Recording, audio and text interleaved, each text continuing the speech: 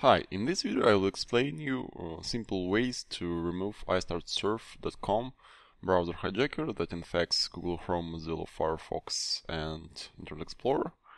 I have live infection on my virtual PC, virtual machine, and I will explain you step-by-step process how to remove it and what tools to use to remove it easy. First of all, of course, you need to try to remove it from control panel. You need to find istartsurf uninstall entry and try to uninstall it. Sometimes in normal mode this will not work and it will give you such an error that you do not have sufficient access to uninstall it. In this case, you can boot in safe mode and go to control panel from safe mode and uninstall this entry. 99% of cases it will work. But still, if you don't know how to use safe mode or don't want to use it, you can use quality anti-malware programs that have istartsurf uninstall in the database. Some of them are paid, some of them are free. So first of all, the best one is SpyHunter. This is only free to scan, but it will give you correct results, and you can use them to manually remove files and folders it will find, because it finds actual infections. I have registered version, that's why I will just click remove threads, and it will prepare all necessary actions to remove istartsurf, because this is a well-known infection. Unfortunately, classic antiviruses cannot remove it. And the second one is Malwarebytes AntiMalware that found a bit less results, but still quite a lot, 151 result. I will give you all download links in the description. Malwarebytes is free to scan and fix. The only paid option is active protection. And the next step will be using a very cool utility from Avast called Avast Browser Cleanup. The link is also under this video in the description. This tool can help you with two things. First of all, it will help you to remove unwanted browser extensions, because some of them are used to set up these hijacker pages in your browsers. So just remove all low-rated extensions using Avast Browser Cleanup, and then you can reset homepage, new tab, and default search engine settings by clicking one button and choosing preferred page as your startup page. So you don't need to walk through all these manual instructions, and just do it with a couple of clicks.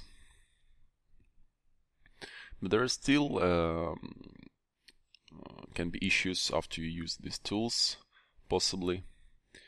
That's why I prefer to perform some other steps. But first of all, we will check how our browsers are doing after using all these tools.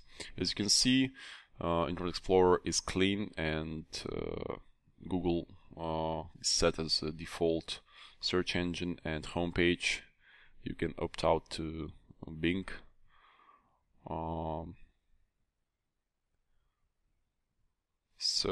And let's check other browsers. This is Mozilla Firefox, and Google is also default homepage and search engine. There is no malicious extensions because we removed them with SpyHunter, Malwarebytes, and Avast Browser Cleanup. And you can clean up maybe your search engines using Firefox settings, but really this is an unnecessary step. Let's check Google Chrome.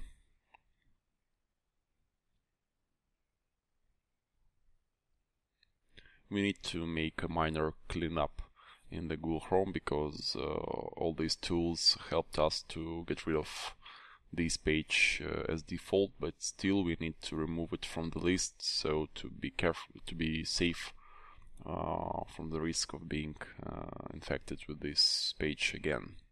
So we're going to manage search engines and remove istartsurf from the list by clicking cross. I will also remove ESC and AOL search engines because they're useless. You can also use reset settings in advanced settings in Google Chrome to completely reset your browser. So what I will do, I will go to program files folders and check for suspicious folders. Some of them maybe will not be removed because you just need to restart your computer to let anti-malware programs remove them. For example, SFK folder is obviously malicious folder, as well as 2 WDS Man Pro 2 is also malicious folder because it shouldn't be there. I don't have such programs. So, and the other important steps, you go to users, username, application data, local folder, going to the temp folder. Then you can stop the video and look at the path and remove all the files in here because hijackers use this folder to reinstall itself. Thanks for watching. Check out the links in the description, subscribe to my channel. Goodbye.